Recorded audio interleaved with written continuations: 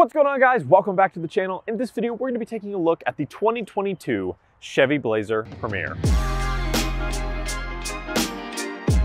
So if you guys have seen my videos in the past, you'll know that I am a massive fan of the Chevy Blazer. I love the look of it. I even went as far as to try and model my 2022 Chevy Bolt EUV after the Blazer RS model, as you can see here. So I'm a huge fan of the look and design. I really like what Chevy's doing with it. There are a couple changes here for 2022. Most of them revolve around things being either added or removed as far as like color and wheel options go. A couple engine option differences, a couple design differences, especially here on the Premier trim level, and we'll take a look at all of that stuff in this video. But it's nothing groundbreaking as far as the changes go, because this, again, like I said, is only about, what, 3-4 years old now. I think this is the 4th version of this body style of the Blazer. Good news, we do have an electric version of the Blazer coming in 2024, so that'll be exciting. I'm really looking forward to that. But for now, we'll just take a look at this ICE model here. This, again, is the 2022 Chevy Blazer Premier. So let's start up front and get right into it. All right, so the front hood here is remained mostly the same on other models. Here on the Premier, it has gotten a little bit of a facelift, no pun intended. It has some updated stylings at the bottom of the front and rear fascias, around the wheel wells, the rockers, and the wheels themselves. I think they did a good job of cleaning it up. It looks a lot more simplified than it has on previous models. You have your big Chevy bow tie here in the middle. This is the gold bow tie, since it's not the RS model here. You don't have the blacked out bow tie. Then you have just some black accents here with a little bit of a silver accent in the center of it. Front-facing camera. Your headlight cluster is split here. It is an LED cluster, so LED headlights and LED daytime running lights. And you've got some nice little accents here with like your little Chevy bow ties and things. So they do a good job with stuff like that. And I actually talked about all these little details in my top 5 hidden features on the Chevy Blazer. Definitely check that video out. I'll have it linked in the description. Now, under the hood, this model has the 3.6 liter V6 engine, 308 horsepower, 270 pound-feet of torque. In previous model years, you had 2 different engine options. On the lower trims, you had a 2.0 liter turbo and a 2.5 liter. They got rid of the 2.5 liter for 2022, so your only 2 engine options are the 3.6 liter V6 and then a 2.0 liter turbo, 227 horsepower, 258 pound-feet of torque. So you'll have that standard on most models. And then, of course, on the higher trims, you'll have this 3.6 liter V6. Now, the Premier here sits on 21-inch aluminum pearl wheels. Again, this was part of the things that they kind of adjusted a little bit for this model year. I think they look nice. They're a little bit more plain. They're not as flashy as they used to be. And to be honest, I prefer this kind of more matte look to the really high gloss wheel look. I just think overall it looks better. So you can't really complain about these wheels, but again, they're nothing flashy, even up here on the Premier trim. This is the cherry red tint coat main color here, which I think is beautiful. I'm a huge fan of red vehicles, as you probably know. Moving on back, you have that same cherry red tint coat on these side mirrors, integrated turn signals. They're manual folding, not power folding. They do have the camera up underneath for your surround vision camera system. They have blind spot monitoring, they're heated, and they have, like I said, the integrated turn signals. Blazer badging right here in chrome. Moving on back on these door handles, they're kind of a two-tone with the cherry red tint coat and then a little bit of a chrome accent around. They do have your push button keyless access here. Up top, you've got silver roof rails. You've got a panoramic power tilting and sliding sunroof up top, which looks fantastic.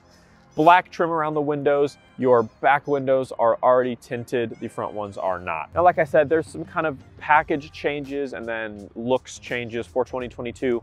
One of those is the addition and deletion of some colors. So 2 of the new colors, you have nitro yellow and then a blue glow.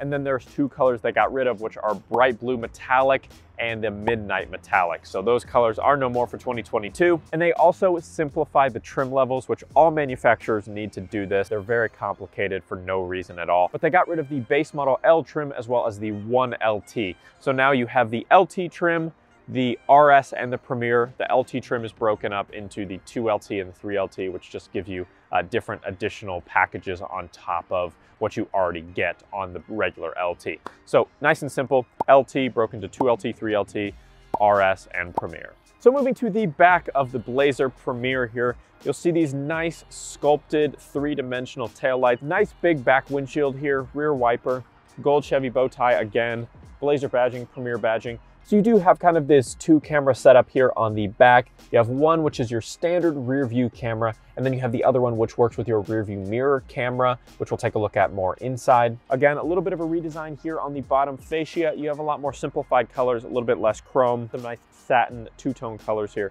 with that same kind of dark gray and then a lighter gray satin as well that kind of mirrors what you have going on the front. And then you have your button down here for your power liftgate. You've got some LED cargo lighting back here. You've got these little handles here that will drop your second row seats. Nice and easy right there. And you have a ton of cargo capacity here on the Blazer. 30.5 cubic feet with the rear seats up. With the rear seats down, 64.2 cubic feet of cargo space. So plenty of cargo space. And again, like I said, both these handles will drop your second row seats nice and easy. Up underneath here, you've got an 18-inch spare tire as well as some of the other tools you may need. Some nice cargo areas as well on the sides and up underneath. You also have dual exhaust tips that are split here, and they are functional exhaust tips, so they actually will work. They're not just for looks, which is always a plus. But that's everything here on the exterior. Let's go ahead and hop inside the cabin. All right, so hopping inside the beautiful cabin here of the Chevy Blazer. So many things to talk about, but let's just go ahead and get started with this leather-wrapped steering wheel. It has some contrast stitching along the sides.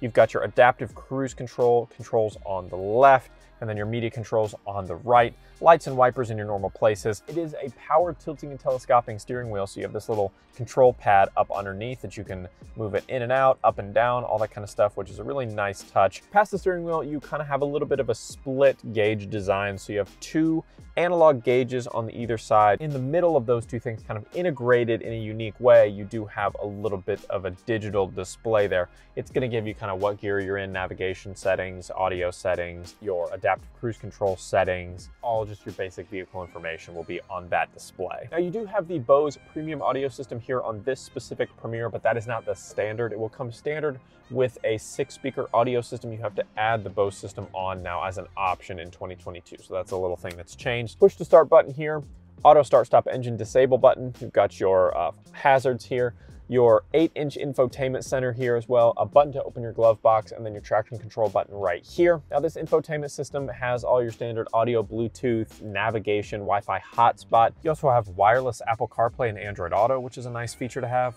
You have an on-screen climate control system. You have your camera menu, which gives you all your different surround vision camera views, OnStar, Sirius XM, My Chevrolet, all the kind of goodies that you're used to seeing on this display. Now, like I said, this display is an 8-inch display. One of the things I'd like to see them add on, newer Blazer models is a larger infotainment display, like 10. I'd like to see that as an option here on the Blazer. I just think that would be a nice touch, but just an 8-inch display here, not only on the infotainment, but also an 8-inch display as like a, kind of digital display cluster there in the middle of those analog gauges over here. Moving on down, you have a dual zone climate control system. So no specific climate control for the back seat, but you do have vents back there. But the driver and passenger can be individually assigned temperatures, or you can sync them however you want to do it.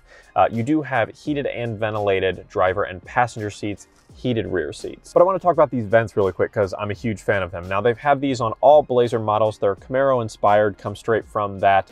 But they're really unique because you can actually twist them to change the temperature. So left for cool, right for heat, and you can adjust that here. You can kind of angle the vents however you want, and then you can twist them in the center to close them. So really unique design. I'm always a huge fan of these when I get to see them in here, and I wish my Bolt had them, but it doesn't. This model also comes equipped with a wireless charging pad. That is an option that we added on, but you do have a USB-C port, a USB-A port in the center here. Again, that wireless charging pad, and then up under the center console, you have a 12-volt outlet, an SD card slot, another USB-C port, and another USB-A port. So plenty of connectivity. 9-speed automatic transmission here. You've got your manual mode as well. 2 cup holders here. You have your drive mode select, parking sensors, and then your lane keeping assist. You can enable or disable that. Again, we already looked inside the center console, but on top, you have this leather material. It's split down with this kind of microfiber down the center, and then you have some more accent stitching as well. And that same accent stitching runs along the door panels here, up over the dash here, down underneath as well, so kind of a two-way street there. and then back over to those door panels, and then it's on the seats, obviously. So as we talked about outside, you do also have this rear view mirror camera, which can be enabled just by turning the car on and then flicking the switch here, and then you do have access to a camera, which is one of those two cameras that we looked at outside. But you can just flick this back down and it is a normal rear view mirror, very premium feeling mirror. Now up top you have a sunglasses holder, you have your universal HomeLink garage door controls, your panoramic sunroof controls, and then you've got these dome lights here, which are LED, and your OnStar buttons as well. Now as far as seating surfaces go, these are a jet black leather seat here. Again, they have that accent stitching that I touched on, and they have this kind of tan trim that runs around the headrest, down the sides. Again, perforated seats for that ventilation for driver and passenger, heated for driver and passenger, just regular heated seats in the second row. One other thing that they have that's really cool is this little kind of accent on the inner part here. It's like this little flag, white, kind of maroon color, and then a gray, and then more white. I'll give you a close up here so you can see it. The driver is an 8-way power adjustable seat with the 2-way position memory. The passenger is a 6-way power adjustable seat, and again, heated and cooled. Now again, like I said, there's a couple changes for 2022, just here and there. They deleted quite a few little options here on the interior, which I just want to hit on real quick, rapid fire style. They got rid of the floor rail system that you used to have in the back of the Blazer here. They got rid of the cargo flex divider. They took out the premium carpeted floor mats. They took out the embroidered front row headrest like I talked about. They took out the rear seat entertainment completely. There's no rear seat entertainment without DVD or with DVD player. And they took out the keyless entry keypad, which I don't ever remember seeing, but apparently that was an option. Now, if you guys want to know more about the technology systems here on the Blazer, there are a lot of them. I made a whole video on this over on my tech channel, Met's Tech. I'll have it linked down below. I'll have a clip here on screen so you can see. But we talked about every single tech feature in this vehicle, kind of how they work in more detail. So definitely head on over there, check it out. And if you enjoy it, hit subscribe. All right, so hopping into the second row seats here. Again, I'm 6'1", so I just wanted to give you guys kind of a good look at what this would feel like, or, you know, the spaciousness of it. I'll have dimensions here on screen for you so you can see. But you can see I have probably, I don't know, 1.5 to 2 inches of leg space for my knees here, and I've got this seat pretty far back where I'd have it as a 6'1" person. Mat pockets on both of the back seats here. You do have this little center console thing that pulls out, 2 cup holders inside here. You have no big transmission bump here, so the middle row seats has plenty of room for their legs. As far as amenities go, like I said, you do have heated seats for your driver and passenger side, sorry, middle seat. And then you have rear vents here, 1 USB-C port, 1 USB-A port, and then you have a 120 volt regular size outlet right here, so you can charge things like a laptop or an iPad or something of the like. Also, these seats do recline, which is a nice touch, so you can get a little bit more comfort, a little bit more leg space there if you need it. And like I said, that panoramic sunroof reaches all the way to the back seat, so if you're back here, you're going to be able to enjoy a nice day like today. Now, the 2022 Blazer has a whole host of safety features. Standard on every Blazer, you get the Chevy Safety Assist Suite, which has 6 intelligent features to help you react to road conditions like forward collision alerts, automatic emergency braking, front pedestrian braking, follow distance indicator, lane keep assist, lane departure warnings, things like that. You also have the standard HD rear camera. You also have HD surround vision that you can add on. And then you have additional features you can add like rear cross traffic alert and rear park assist. So just a whole host of safety and technology inside of this bad boy. All right, let's take the Premier Blazer here for a little bit of a test drive. Reminder, 3.6 liter V6, 308 horsepower, 270 pound-feet of torque. It does have a push to start engine like we talked about. So let's get a startup sound. 9-speed automatic transmission here, and we'll test it in touring and sport mode for acceleration. You can see that surround view camera working there from the front and the back. That's the front angle there. Again, I have videos on last year's model, the 2021. I also have a tech feature overview on my tech channel, Met's Tech. I'll have that linked below. And I have a top 5 hidden features video on the 2021, but that's also applicable here to 2022, since not a whole lot has changed. So as with most heavier SUVs like this, it takes a little bit of time to get going, but once it does get going, you can really feel the power there. And when you're on highway driving, which I'm not going to do in this test drive, but I have done extensively with the Blazer, you can really feel that when you're passing on the highways. Once you get up to speed and going, there's no problems here with the acceleration or the speed of the Blazer. The gauge cluster display, I'm not the biggest fan of. I like that it's almost fully digital. I wish they'd go all the way, make it like a 12-inch display, fully digital. And I think they will do that eventually. But for now, maybe on the EV version, but for now we just have this 8-inch display. It gives you some nice vehicle information. I just don't love the look of it as much. Now this 8-inch display is not bad either. Like I said earlier, I wish it was a little bit bigger and easier to use. But as far as usability, like it doesn't interact with the steering wheel at all. You can easily access all of your different items there, climate control, cameraing menu, all those kinds of goodies, nice and easy to reach. Again, they put the climate control menu on here. Built-in navigation, it's a very fluid navigation system, especially navigating around the screens. One of the more fluid systems that I've seen on most vehicles, so I really like that. Now, as far as the safety systems go and kind of driver assistance features, let's go ahead and do our adaptive cruise control here. You can adjust your gap distance by using this button right here. So we'll do medium, and we'll go ahead and set the adaptive cruise on. And cruise braking is on, so it will start to slow me down if I get too close to this truck in front of me here. Let's test that out. So you can see it's already starting to slow me down here. Yep. It should bring me to a full stop once I get close enough to this truck. And I'm not applying any brake pressure here. This is all the vehicle doing it.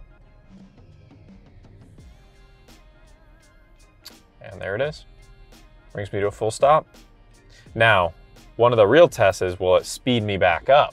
And no, it does not look like it's doing that. So that's unfortunate. As far as visibility is concerned, that's one of the things that I like most about the Blazer.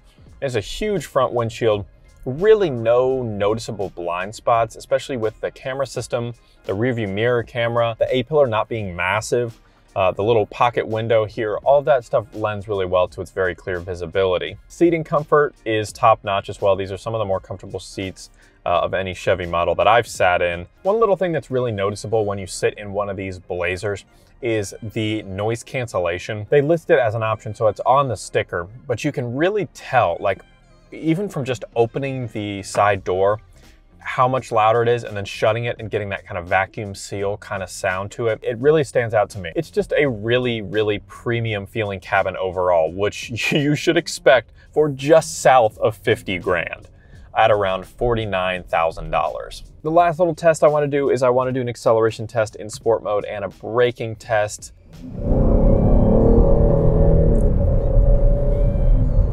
Feels a little bit more responsive than Touring. It's not significant, but it's noticeable. Yeah, pretty solid. Can't complain there.